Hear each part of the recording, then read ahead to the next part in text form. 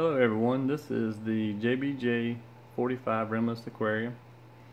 I'm going to make a series of videos with this tank just to show a little bit of different tank husbandry than what you see for the most part out there. I do things in anything 50 gallons or less that I've owned or still have set up. Very lenient if you get it balanced right. This tank, I got this tank running in January. This is the 1st of May.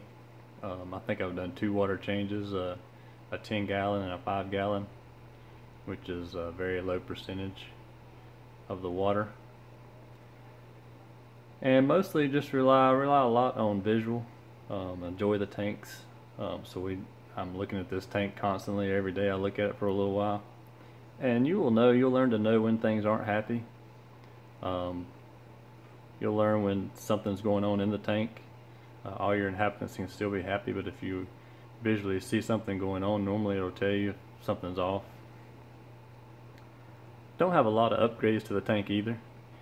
I'm using the JBJ SK45 skimmer, which is not an upper end skimmer. It seems to be doing decent in this tank. For me, I think that's probably the biggest point is the skimmer, so I would probably rather either go with the higher end skimmer or maybe put another one of these in the other side. That's one thing of the reef keeping that I think is probably the biggest of the saltwater or reef tank is a skimmer. But everything else in the back, the filter cartridges and everything, are stock. I do have some dragon's breath attached to one of the outlets, and I've got some in one of the returns that I do have to trim every week or every other week. Very good at taking the nitrates out. Cannot do that if you have a tang. Of course, they will eat it faster than it grows.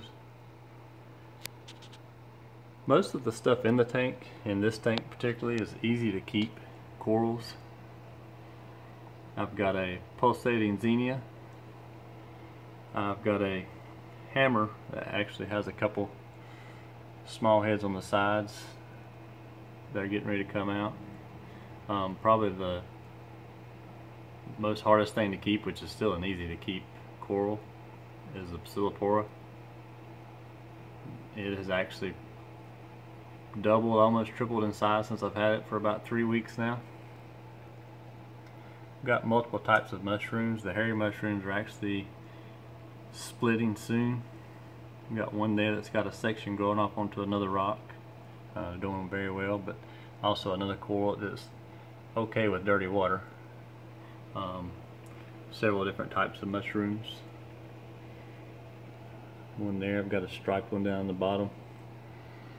Got a Duncan in here that's actually starting a new head on it. It was 2 heads of Duncan when I bought it. Got a clam. It's been in here for several months. Starfish. Got some polyps there. Trying to get those to grow into that clam shell. Got a small thing of woodsman polyps that I bought that's actually having to keep it quarantined so it doesn't get too big. And I think one of the biggest things is keeping your bioload balanced with how much filtration you have. So I have noticed in the time that I've been running this tank that the bioload that I have in here now is almost perfect, just from the way it behaves. I have a yellowhead who makes the mess that you see in the water. I would recommend getting some sand that's not very fine if you plan on having one of these guys. They're great to watch, but unlike the diamond goby, these guys swim around with the sand a lot of times and drop it all over the place instead of right where they picked it up. Very fun to watch fish. And I've also got a pygmy angel who is very small. These guys don't get very big. I've got a clownfish just one single clownfish. I've got the largest fish in the tank is this Midas blenny, who is coming up because I'm putting my finger in the water. Very friendly, very good personality. Probably our favorite fish. There is a Banghai cardinal who's hiding right now. Normally out unless you're messing in the water. He will hide. And that's all the fish. I have two large cleaner shrimp in here, and they actually probably every other week molt. So they're very happy, and they're actually behind the rock at this time. Must be molting now.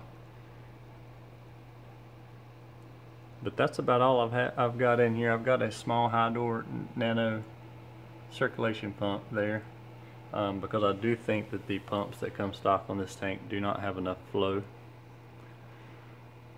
If I do upgrade anything on this tank, it'll probably be the pump in the back, just to create a little more water movement. I've got a reef breeder light overhead. Bought it used. I have it way turned down. I think the blues are at 35 and I think the whites are at 45.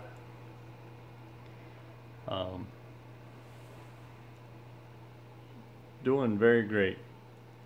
I will try to do a video at least once a month, probably every couple weeks, on what we're doing to take care of it. But like I say, I try to keep these size tanks very little maintenance, so you can enjoy the hobby more. But the biggest thing is to remember is just visually look over the tank, and you'll know when something's bad.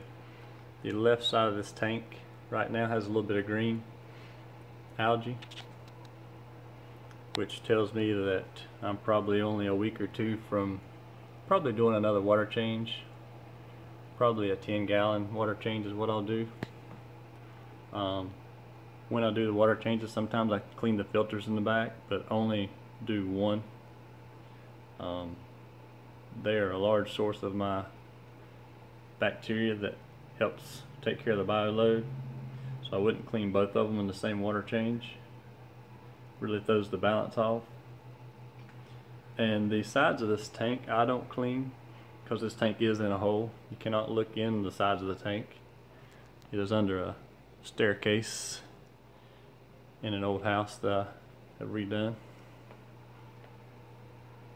And another project that I will try to put in these videos, may do a separate video, but probably try to do them together just to save time.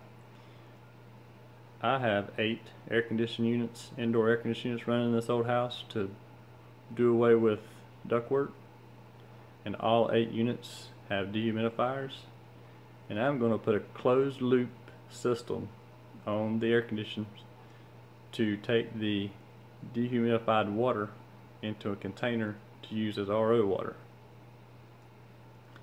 Since this water is just going to be created out of air, should be purified and clean enough to use as RO water.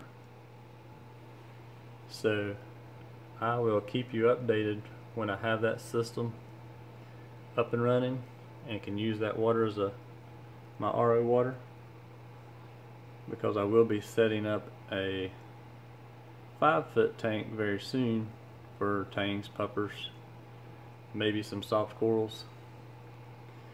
But stay tuned and I'll keep you updated on this tank and how it's doing. See y'all later.